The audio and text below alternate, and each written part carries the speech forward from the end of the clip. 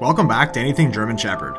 The blonde German Shepherd has a very unusual coat color for this popular canine companion. In fact, in many cases a puppy might be born with a very light coat color that looks blonde, to the point where inexperienced breeders might think the dog is going to be blonde coated.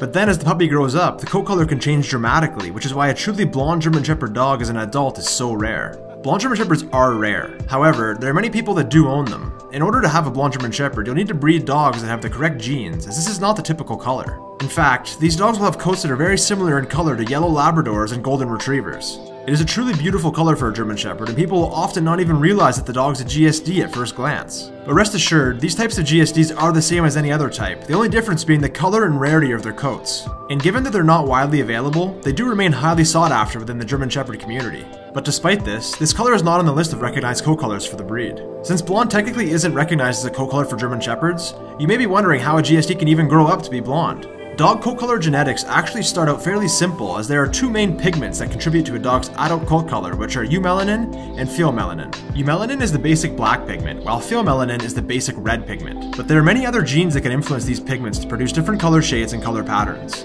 Take basic black for example. Eumelanin in its pure form is going to be dark black, but eumelanin can be changed by other genes. Basic black might then become liver, which is a pale brown color, and one that could easily be mistaken for blonde. Agouti is another possible coat color, and one possible coloration that may come from the agouti variations is golden, and describes a coat that lightens to the point where it looks blonde, and in the case of basic red, it's actually this color spectrum that can lighten to produce a basic blonde coat color. Pheomelanin in this case can range all the way from a very light gold or tan all the way up to a deep red. Although canine genetics is the principal driving factor, an adult GSD's coat color can be influenced by diet, medications, overall health, access to natural light, and skin conditions, among other factors. Experienced breeders are often able to predict with a great degree of certainty what coat color a GSD puppy will grow up to display. However, because canine genetics are so complicated, even the most experienced breeders can occasionally be surprised. There are several reasons why a GSD can end up with a blonde coat, as the pheomelanin pigment can lighten to the point where it's a very light blonde that can be mistaken for white, and white coats are the result of an absence of color pigment altogether. However, in certain types of light, a blonde coat can appear white and vice versa. In terms of choosing a blonde GSD, it's always best to work with a reputable, health-focused, responsible dog breeder who tests their parent dogs for all known genetic health issues. Coat color should always be secondary to health. As long as your puppy comes from good genes, there's nothing to worry about in choosing a dog that has an uncommon coat color like the blonde German Shepherd.